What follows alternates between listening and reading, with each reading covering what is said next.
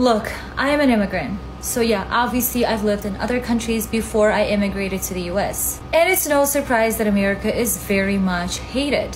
And for a reason, because it's strong, it's got weapons, it's got a strong army, so it's not that easy to destroy. And from what I remember, the media in other countries would always talk about programming Americans to hate each other because that's the easiest way to destroy a nation from within. And a civil war has already happened in Yugoslavia. They fell apart. This has happened in the USSR. That fell apart. So don't be fooled and think that it may never happen here, because from what I'm seeing, it's happening.